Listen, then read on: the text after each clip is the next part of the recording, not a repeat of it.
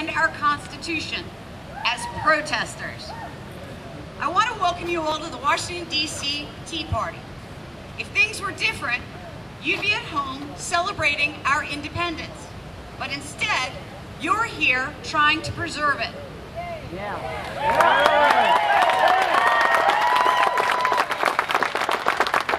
followed your conscience as Americans, and I am thrilled to be in your company.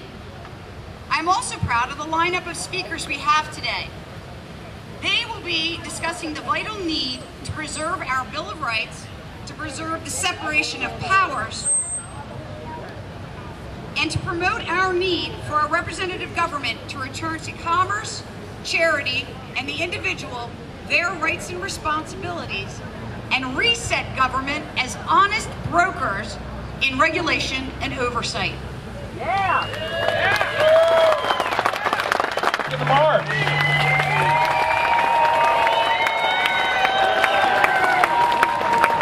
Someone over here just said, he's right. They said the revolution wouldn't be televised.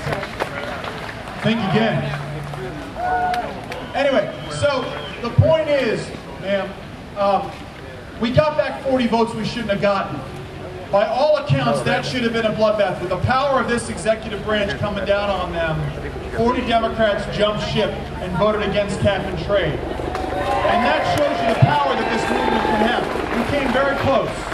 And you know something on health care, which is going to be the next great expansion of government power? We can do it. I want to hear you say that. We can do it. We can do it. $150 million that for all practical intents and purposes was taxpayer money to target 17 Republican senators that were up for re-election. The bill died. These are the toxic assets on the books of the banks, sold all over the world by Fannie and Freddie. Barney Frank is still in Washington.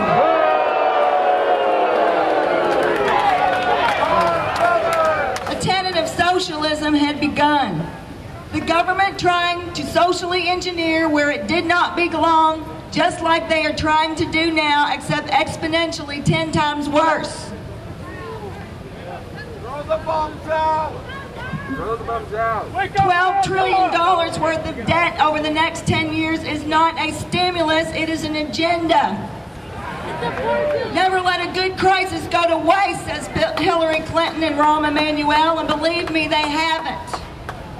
They crammed over a 1,000-page bill down our throats in less than 11 hours that no one had time to read while they took off on their government-paid jets and flew to Italy. The worst about the That's what I call transparency.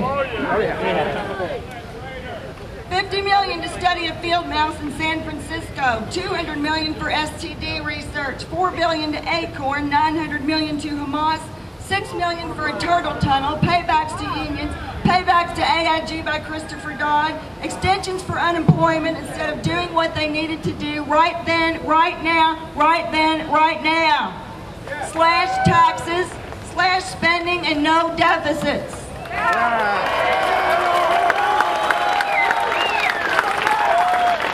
They were too busy planning the takeover of our country, tripling the size of government. They want to control how much you make, what size home you own, how much energy you use to heat your home, what size car you drive, how much fuel you use, where you send your children to school, what liberal rewrite of history how your 15-year-old daughters can get an abortion without your consent at taxpayers' expense, force you into a union with card check, what health care you are allowed, and I'm just getting started. Most of this non-stimulus money will not be spent for 2 to 3 years, designed that way to insidiously give the economy a facelift just before the next election. Many economists have come to the conclusion that we would have been better off if the government had given $30,000 to each and every taxpayer and let the people bolster the economy, not the government picking and choosing which ones fail. Then our children are going to be walking around with "owned by China" tattooed to their forehead.